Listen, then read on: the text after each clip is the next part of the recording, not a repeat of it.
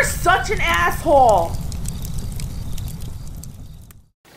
Zach writes, "Hey asshole, could you do a Clarey test on Francisco Franco, the Spanish dictator who defeated the Second Spanish Republic, its red communist hordes in the Spanish Civil War?" Man, Spain had to fight off the communists and the Muslims.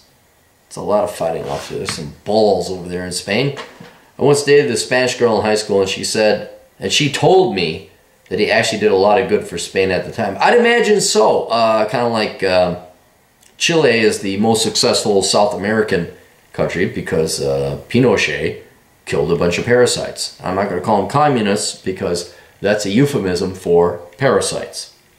It's like, wow, imagine that. You killed the parasites and society somehow grew better than the rest. And meanwhile, Venezuela is doing just as well as expected. Her family ironically fled to Cuba after the monarchy fell, as Cuba was a haven for conservative refugees back then. A short time after that, the Civil War began.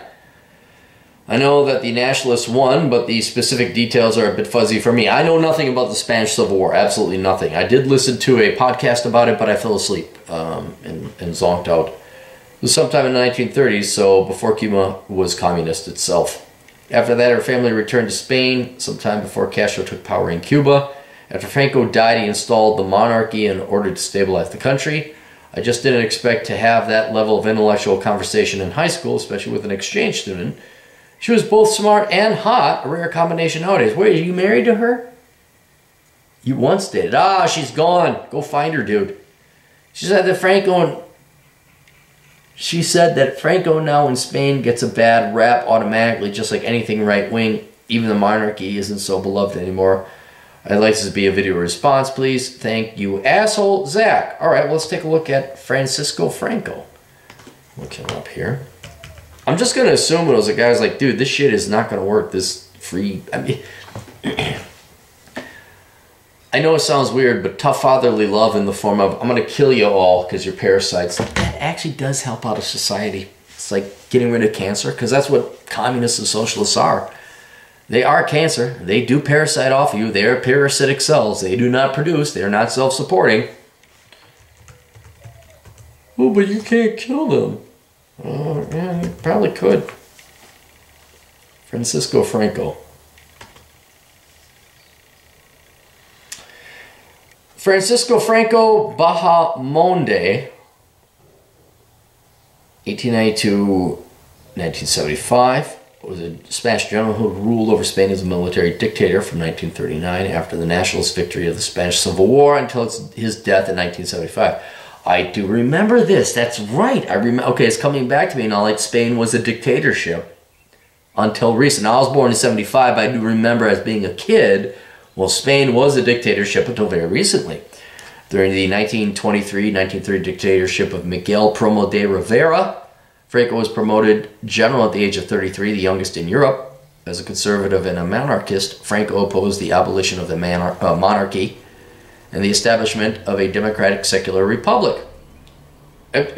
Sounds like he had his philosophical head in the right place. In the 1930s elections, the conservative Spanish Federation of Autonomous right-wing groups lost by a narrow margin, and the leftist Popular Front came to power intending to overthrow the republic.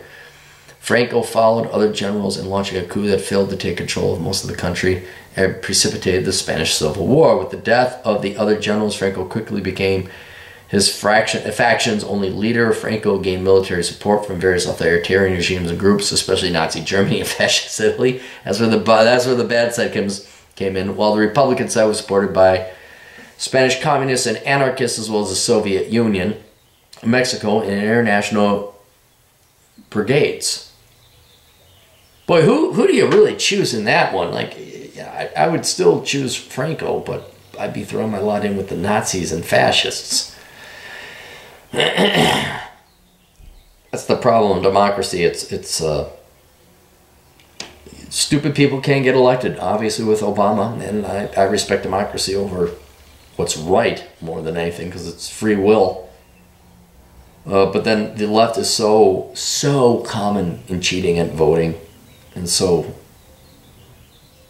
dishonest. Yeah, he shouldn't have done it.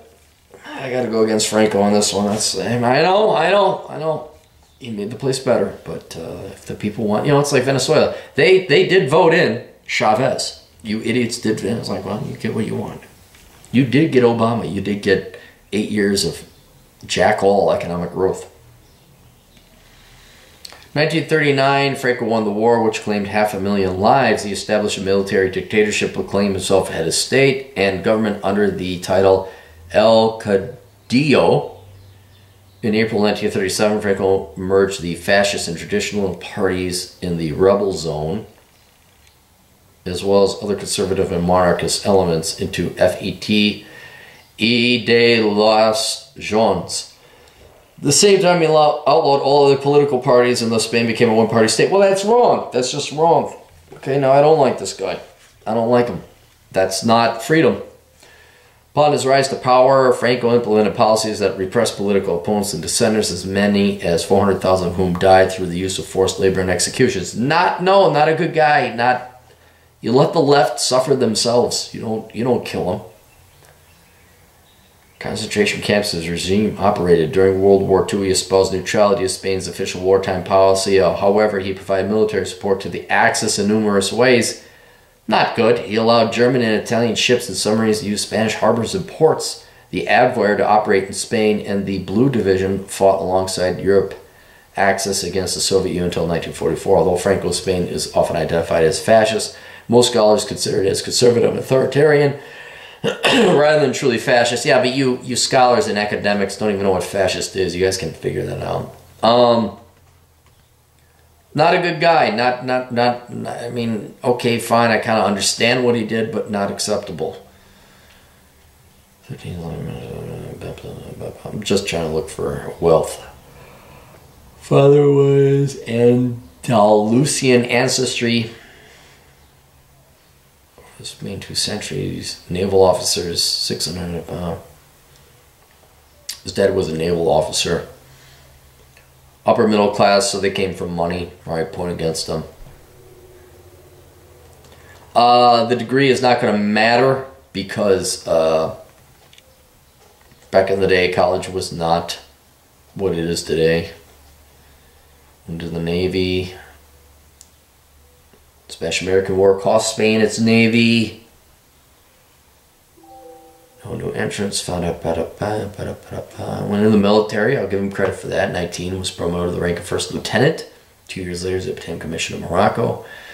Spanish efforts to occupy their new African protectorate provoked and protracted rift war with native Moroccans. Oh, I didn't know there was a... See, now here's what... I want to write that down. The rift war. I didn't know anything about this.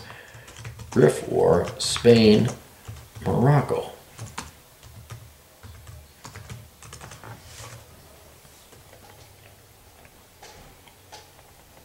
Badly wounded, so he gets credit for that.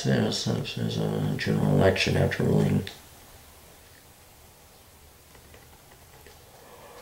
He's went in the military, so he majored in something stupid. He does have real world working experience, but then he became a career politician afterward. I gave him a point against that, so he gets a score of 2. Career politician, came from wealth. Has real world working experience, didn't major in anything stupid. One would argue this is potentially a 3. Would I like to have a beer with him? No. No, I would not. Should he have ran for office? No. No, he should not have. I don't care if they're politically aligned with me. I have no tolerance for dictators and people who kill other people who disagree with them. That is not freedom. It's the sign of not only a tyrant, but a low IQ individual, or at least a man lacking philosophy. It's not right. So yeah, no, I'm not a fan of Francisco Franco. Not at all. Yeah, not good. All right, questions, answers, assholeconsultant.com. See you guys later. Toodles.